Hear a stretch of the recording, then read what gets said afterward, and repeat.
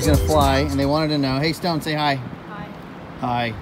Want to know how we launch. So essentially I just get the vents to the top, and then you've got the whole thing wound up here, and so I'll undo the safety here, and then just walk out side over side over side till it gets all the way out, and then we'll just kind of give a countdown, 3, 2, 1, and I'll give it a little bit of a tug, and he'll just kind of step off, and up she'll go in the air. So to take it down is absolutely the reverse. You go ahead and pull on the brake, which is the middle.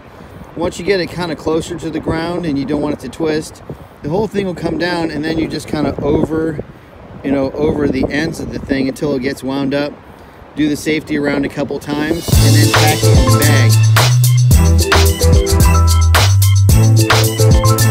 Which is actually kind of one of the cool parts about the sport, is that you can literally take this thing wherever you go on your back. It weighs maybe a pound, maybe 2, and that's even for the 4.2 kite. So with this said, that wraps up day number 4, and we're out of here. We've had a great time flying.